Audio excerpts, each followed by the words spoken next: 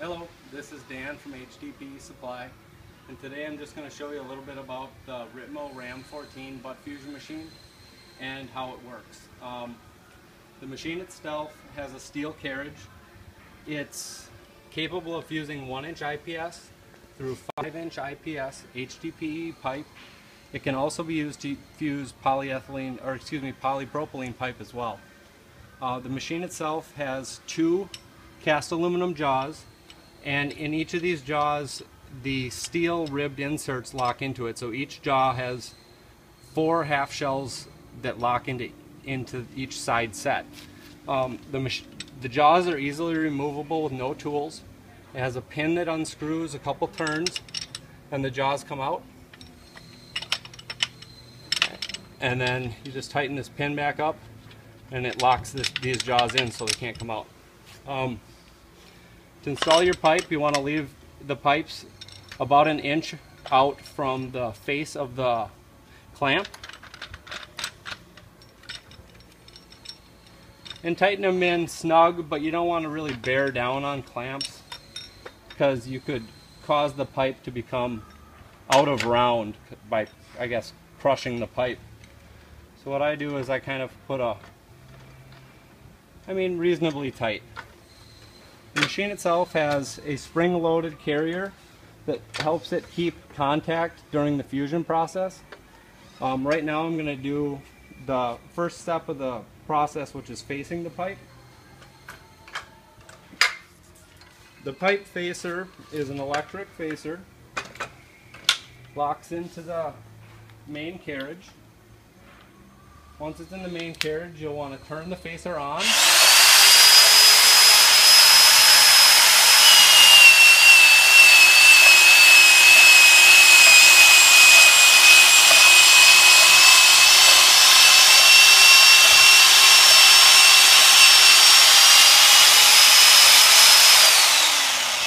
And what I did there is I brought the 2 pipes together and faced them until the facer stops hit the carrier where it can't go any further.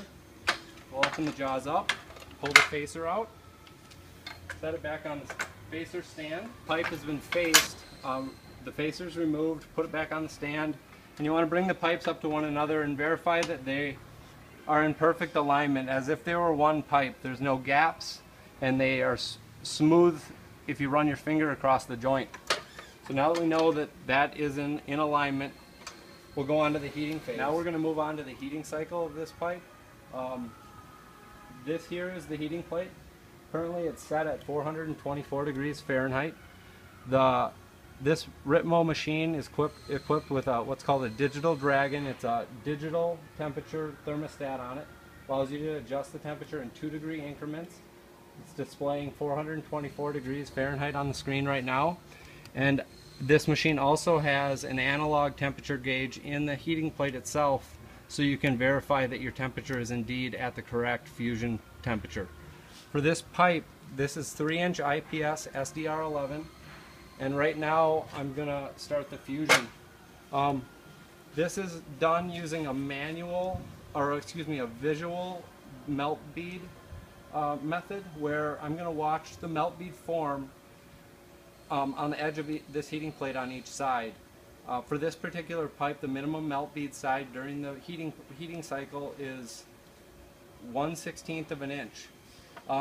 You can go a little bit bigger than that, but right now that's about what I'm going to shoot for. Maybe a little bit on the high side, maybe 3/32 of an inch. So place the heating plate on the fusion machine and pull the pipe up to the heating plate.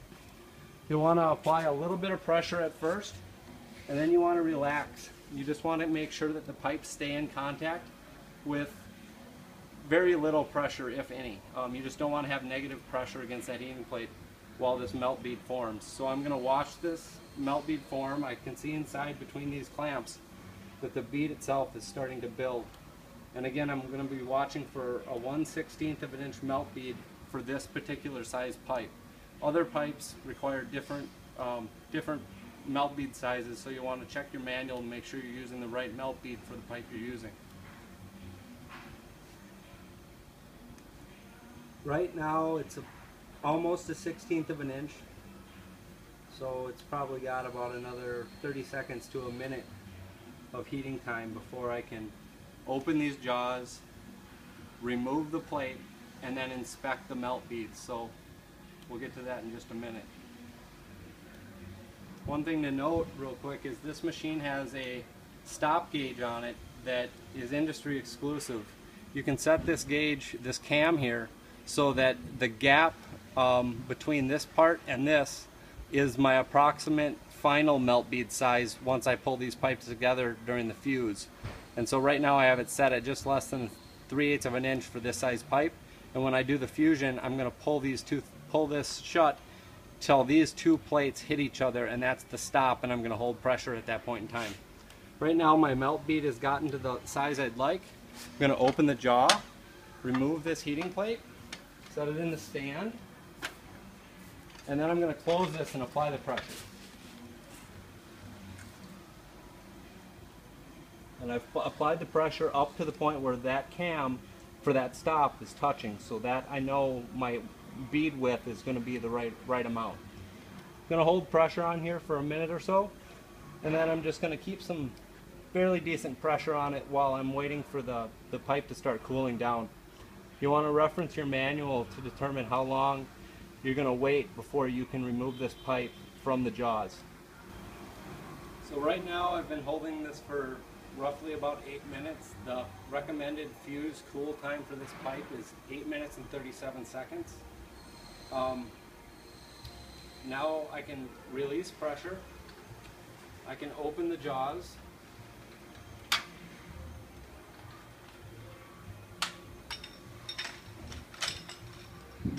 And remove the pipe. So on this pipe, here's the final double rollback melt bead, and this width was determined by the distance I set in this stop, and also follows the recommended melt bead width that's recommended in the manual. At this point, once you've waited the cooling time, you can remove this from your jaws, and you'll want to let it cool completely before you pressure test or move the pipe in any way that you'd be straining this joint. For this particular pipe, you're probably looking at around 20 minutes. At that point in time, you can do what you want with it. You're never going to wreck this joint.